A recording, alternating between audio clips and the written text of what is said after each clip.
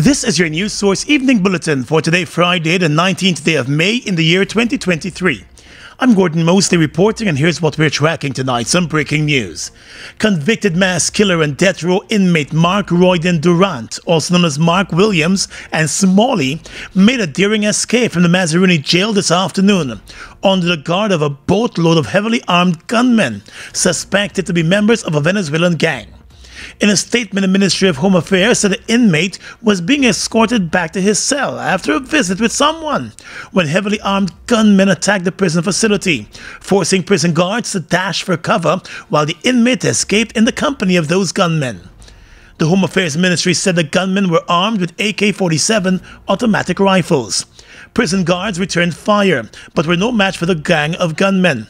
The statement said the boat and its occupants proceeded upstream past Itabali Landing while prison guards and police in support undertook pursuit. Members of the joint services have since been mobilized to effect the recapture of Williams and to capture and or arrest his accomplices.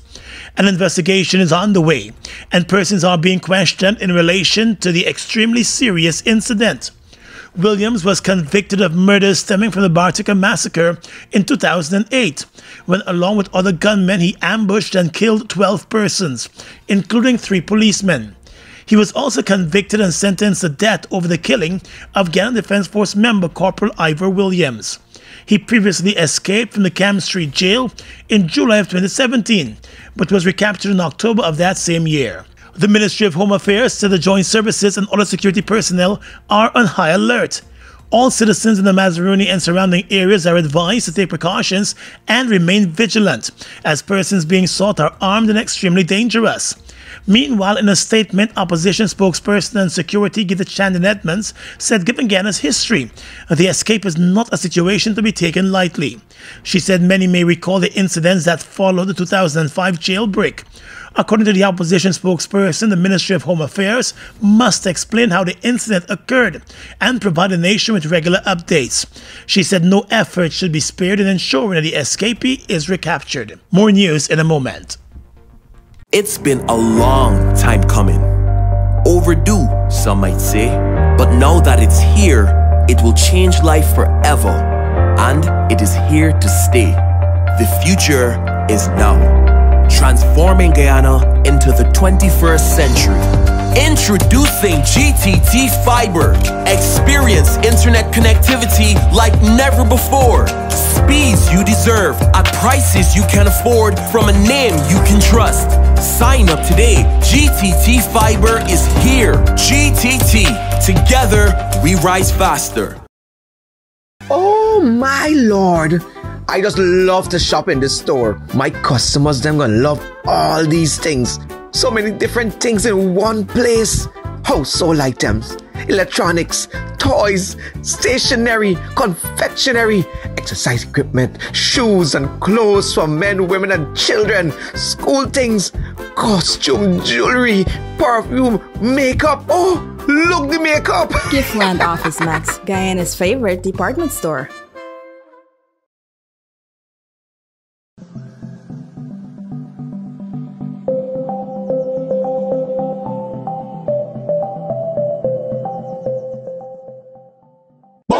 Bust the flavors. We're full of flavors.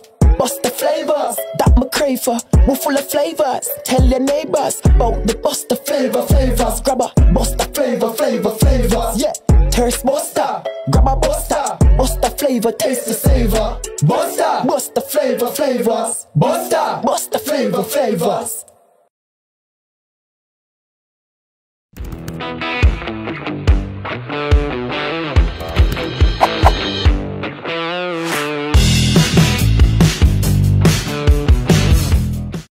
Strong and solid in countries far and wide. New India Assurance, we're standing by your side. Golden service, half a century and more. New India Assurance, our policies are secure. From the heart of India.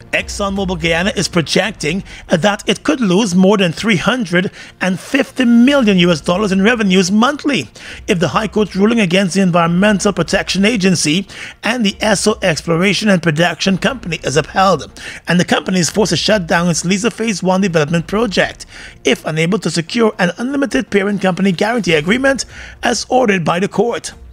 Earlier this month, the High Court ordered the EPA to direct the oil company to provide the unlimited liability parent company guarantee within 30 days or face suspension. Both the EPA and the oil company have moved to the Court of Appeal to challenge that decision. However, an application for the ruling to be stayed pending the hearing and determination of the appeal was rejected. The appellate court is set to hear the case on the 29th of May. Today, while addressing the press at Exxon's Duke Street head office, the president of ExxonMobil Guyana, Alastair Rutledge, said both Guyana and ExxonMobil could lose big if the High Court's order is upheld. We don't know whether we will be able to secure those. That is a question. But that is something we're pursuing just now in case that order is maintained. But we filed an application for that order to be stayed because we believe if we're unable to secure as ordered those unlimited guarantees, then obviously the permit is suspended per that order, and then we would have to stop production on the Liza Phase 1 facility, which then has significant financial implications for all of the investors, but also for obviously the country in the sense of revenues that will be lost. So very substantive. He also said in April the company and the EPA finalized a parent guarantee of $2 billion to complement the $600 million insurance policies for Liza Phase 1 development project and remains committed to that arrangement. However, he said the company will be guided by the rulings of the court. The order the judge issued required an unlimited guarantee. We have aligned with the EPA on one that has the $2 billion value, but if we have to, what we are working on is seeing whether we can secure such a guarantee from our affiliated companies or parent companies. Mr. Rutledge said currently the company is uncertain whether it will be able to secure unlimited guarantee, but it is currently exploring the various options with the affiliate companies, even as it awaits the decision of the Court of Appeal. No, our agreement remains with the EPA. We did a lot of work with them, with international experts, to come up with that credible valuation. And so we agreed to the wording and we agreed to the value. And that is the basis on which we're securing those assurances currently. So we're working both.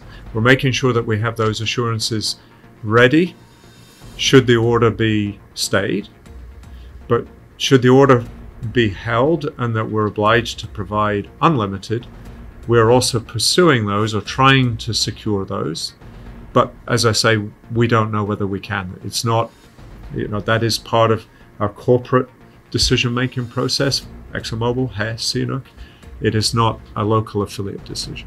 Rutledge told reporters that the ExxonMobil company and its co-venturers have rigid systems in place to prevent or to mitigate an oil spill during its operations on the Stabroek Block offshore Guyana.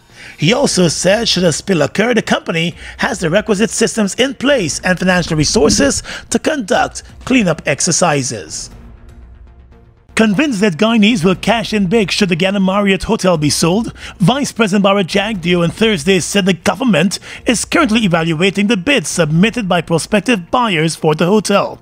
The hotel attracted 2 prospective buyers after a second bidding round was opened. The highest bid received was $90 million. Now we have to analyze all of those bids and their various components, but the fact is that people are prepared to raise their bids from $65 million to $90 million, right? That's a fact. While speaking at his party's press conference, Mr. Jagdeo said the bidders were provided with all the relevant information about the hotel, including the financial details and its performance over the years. As I explained there are various forms of valuation. You can look at the profit, but you can look at the value of the asset, etc. And clearly people see in Marriott a great value, and we are going to earn as a country tens of millions of dollars more than we spent on building it, and that money will come into the treasury to do other things for the people of this country. They should be happy with it. During the first round of bidding, 6 companies submitted bids for the hotel ranging from $25 million to $65 million.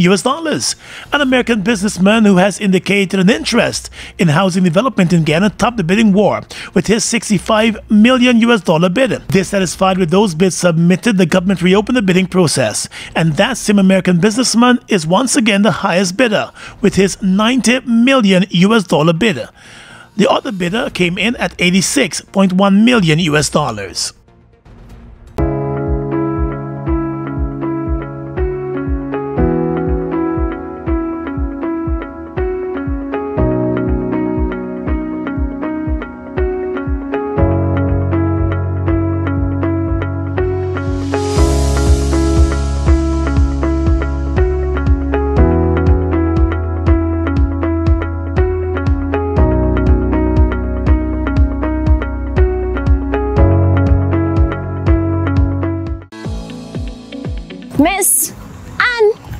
Miss Anne! Oh, hi, darling. Help me out with this thing, man. You just know everything. What's all this talk about local government election? Local government refers to the mayor and councillors who manage the affairs of our towns, like Georgetown, and the chairman and councillors of the Neighborhood Democratic Council. Oh, but why is that important to me? Dolly, it is very important. Every day, local government officials make decisions that affects you, your family, and the community. They serve the people within the community in which they were elected. Oh, Miss Anne, me not understand all them big words you use there. Tell me what local government does do. All right, darling. Local government is responsible for maintaining and protecting public property, like our community centers and the playgrounds, for collecting the garbage, maintenance of the streets, cleaning of the drains and the carpets, and so much more. Oh, I now understand. Thanks, Miss Anne. You're welcome. I'm gonna show off for me friends them why I will vote at the local government elections. That's a good thing. Let's go. Monday, June 12, 2023 is Local Government Elections Day. For further information, contact GCOM or visit the GCOM website at www.gcom.org.gy.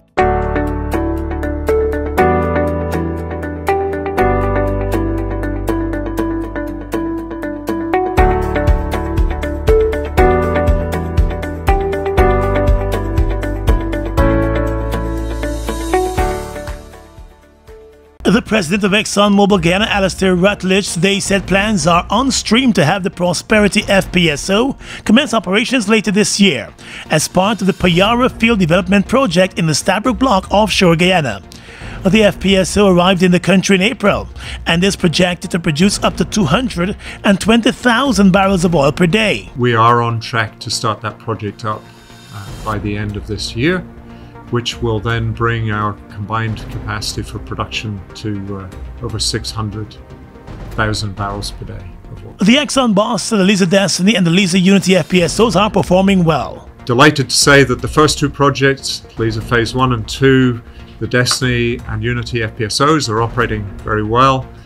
In fact, in the first quarter of this year, they were able to deliver an average production of 375,000 barrels per day, and have been able to demonstrate rates of 400,000 barrels per day combined. He also said as the company pumps oil offshore Guyana, the country, and more, so the people are reaping the benefits.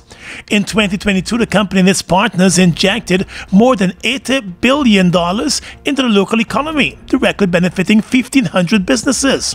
With more developments on stream, Mr. Rutledge said the benefits are expected to increase. Already, he noted, more than 5,000 Guyanese are working in the petroleum sector.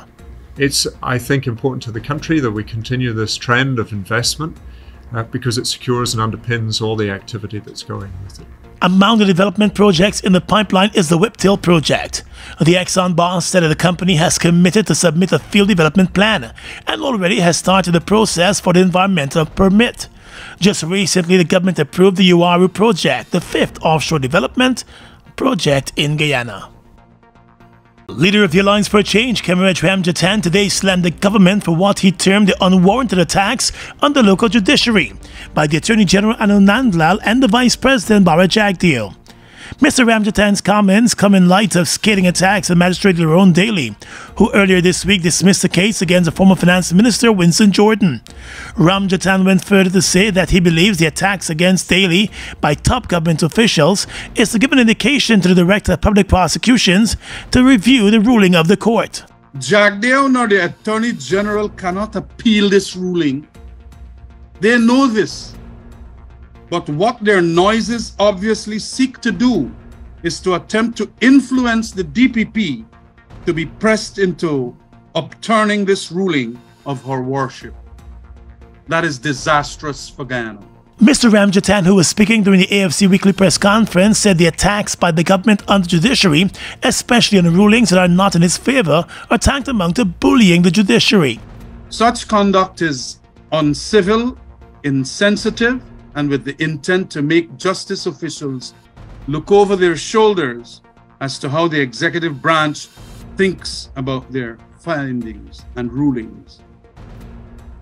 This is disastrous for institutional democracy, judicial independence, and justice. The AFC leader observed that the DPP is the only authority that can constructively criticize the magistrate's ruling, but has chosen not to do so. He said the ruling of the magistrate to dismiss the case against Mr. Jordan is in keeping with the law. Hi, Mr. Smart. Please stop a minute and just clarify this thing for me. Oh, Sunil, don't tell me it's local government questions again. Yeah, boss. How come the local government elections different from the general elections? Okay, the local government election systems allow for half of the members of the council to be elected through the proportional representation system, just like general elections. And the other half will be elected through the first past the post system. This system allows for one candidate to be elected to represent the constituency where he or she lives. For example, if a council got 30 seats, like the Georgetown municipality, 15 will be elected through the proportional representation system, and the other 15 will be elected through the first past the post system, giving a total of 30 councillors. So that means that every constituency will have one of its citizens who live there having a seat and representing it at council. Yes, Sunil, that's correct. And if you need to know anything else about the electoral system for local government elections, just call GCOM. Take care, Sunil. All right. Monday, June 12, 2023 is Local Government Elections Day. For further information, contact GCOM or visit the GCOM website at www.gcom.org.gy.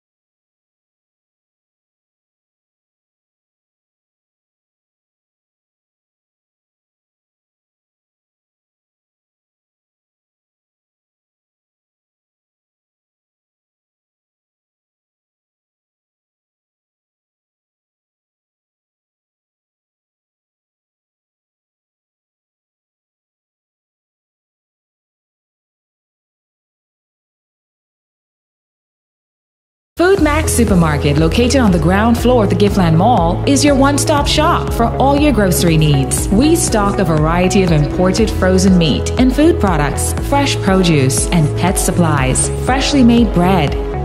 Rotisserie chicken and patties are also available daily. Shop in comfort today at Food Max and let our courteous staff assist you in satisfying your shopping needs. Food Max, the fresh food specialist. It's one of your biggest goals, getting your own home, where memories are made, where happiness lives. You may feel that home ownership or renovation is beyond your reach, but we at Republic want you to know that there's always a way. Ask us about our suite of mortgages. Let's help make your housing wishes come true. Or advise on how the equity in your existing home can finance other dreams and goals. Call or go online to learn more. Look who's in the mix now. The new Buster Soda Water. 0 calories, 0 sugar, 0 artificial flavors. 100% refreshing. Taste Buster Soda Water today. Buster Soda Water. Now available for only $120. Fuel it up and drive, Super 95.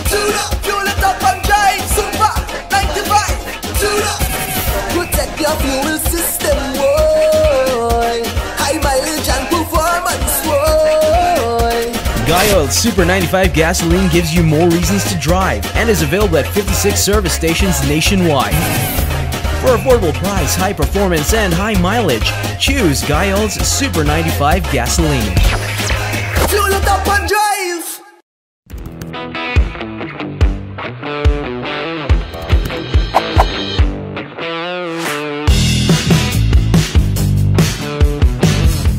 Across the region tonight, Brazil's Supreme Court has voted to convict former President Fernando Collor de Mello on corruption and money laundering charges. 6 of the court's 10 judges voted to convict the 73-year-old who was impeached in 1992 on corruption charges. While yesterday's vote meant his conviction was certain, the remaining 4 judges will vote on Wednesday when the session resumes. At that time, the justices will also decide on the former president's sentence, which could include jail time. The latest charges against Collor are an outgrowth of the so-called car wash probe, which sent dozens of politicians and business leaders to jail, including several former presidents. The Brazilian prosecutor's office accused the former president of having received over $6 million in bribes. The Caribbean Examination Council has identified that the examination breach for the mathematics examinations took place in Jamaica. Speaking to regional media this afternoon, the Registrar and CEO of CXC, Dr. Wayne Wesley, confirmed the leak of the 2023 Caribbean Secondary Education Certificate Mathematics Paper 2. He acknowledged that the fiasco was of great concern as the paper was distributed across the region. However, investigations have identified the examination center where the leak occurred, but CXC has not named the individuals involved. The regional examination body has decided that the grading of the CSEC mathematics paper will be based on multiple choice examination paper 1 and the school-based assessment or paper 3, the alternative SBA. Dr. Wesley said the news of the security breach of the examination has caused much anxiety and concern, and as a result of the breach and the compromise of the exam, as well as consideration for the mental health and well-being of the candidates and timely release of results, CXC has determined that grades for the exam will be awarded using the modified approach. And finally, tonight, international news. The BBC reports that the US says it will support providing advanced fighter jets, including US-made F-16s, to Ukraine, and also back training Ukrainian pilots to fly them. A senior White House official said President Joe Biden told the G7 leaders in Japan of his government's decision. President Volodymyr Zelensky of Ukraine, who has requested fighter jets for months, said this decision by the US would greatly enhance his army in the sky. US approval for the scheme means other nations can export their F-16s. And that's your News Source Evening Bulletin for tonight. I'm Gordon Mosley reporting and encouraging you to stay safe.